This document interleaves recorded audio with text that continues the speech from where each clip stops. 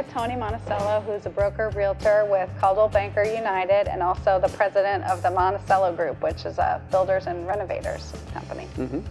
Thank you for coming on the show, Tony. Thank you. And we touched upon it a little bit on another interview that we had today, but how is the real estate environment going right now in Lake Norman? What kind of trends are you seeing, and is it as bad here as it is everywhere else? Locally, our numbers are increasing monthly, so we're getting an uptick in contracts and closings monthly. We're still down year over year. The number of distress sales that are closing is going down relative to the rest of them too, so we're starting to work out of the mire. We still have a way to go. So the sales are actually not distress sales that are pumping up the market right now, or the numbers that you see that are upticking are not?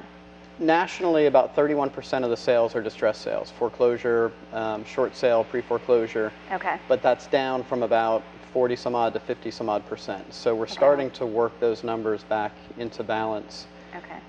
We certainly need the distress sales to clear out. I mean, it's actually a good thing that they are selling. We need that stuff to move. So, but we're moving back towards a little bit more increase in traditional sales. Sales prices are still down year over year, but they're increasing monthly. That's what's important. So we're in the right trend in the last few months. In fact, since January, every month we've increased our closing numbers, and our sales prices average have been on an uptick, but we're still down year over year. Are there certain segments of the real estate market that are doing better than others? Is it kind of the higher priced homes, the lower priced homes, certain neighborhoods or certain areas that hold up better than others? Yeah, we have seen the, right now about a third or 30% of closings are under $120,000. So a full third almost of our closings are still the lower end. And as soon as you jump above about $350,000, the ratio drops off. So our demand is less and our supply is higher once you get over 350. I deal a lot in the executive and luxury, and so our $1 million to $2 million market is soft, and our above $2 million market is quite soft. We're getting sales, but nowhere near what we need to balance out supply and demand.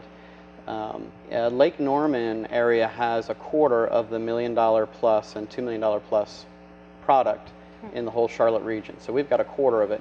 And we're actually doing a little bit better than the region at large in our $1 million to $2 million sales. It's probably because it's the lake, right? It's the lake effect, yeah. We've got a you know, a 60 or 70 month supply on some of those products, which is really out of balance. A 6 month supply is considered balanced by the National Association of Realtors. So anytime you creep above 6 months, you get into a buyer's market. In 06, 05, 06, we were running about 3.5 to 5 months supply. That was a good seller's market.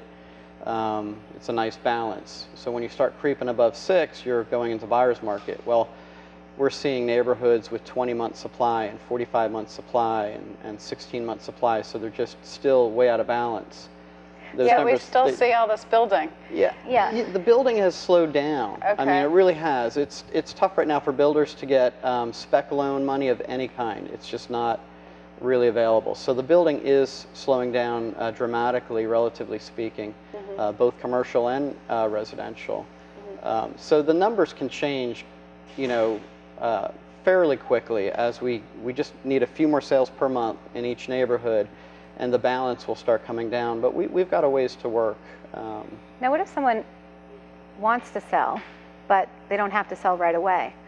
Would you recommend not even putting it on the market right now, just holding off if you can, as long as you can, because you don't want it, you know, the whole days on market, it's going to sit there too long and then somebody's going to think there's something wrong with it? Or has the environment changed that, where days on market is expected because the economy is so bad? That's a great question. I mean, we do have homes that sit on the market for 6 to 9 months or a year, and that used to be a negative, where now other brokers and even buyers realize that that's just the market. Our average day on market is right under 120 days right now, and that's a false low. It's a false low, and the reason it's a false low is because people will pull off the market and pop back on, and the numbers get reset. So day on market averages are always false low.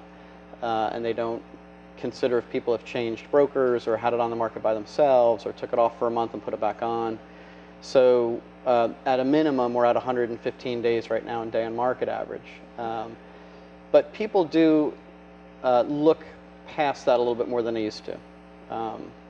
Something that's on the market for 6 months, people don't say, what is wrong with this house? They realize Right. it's the market. Right. So.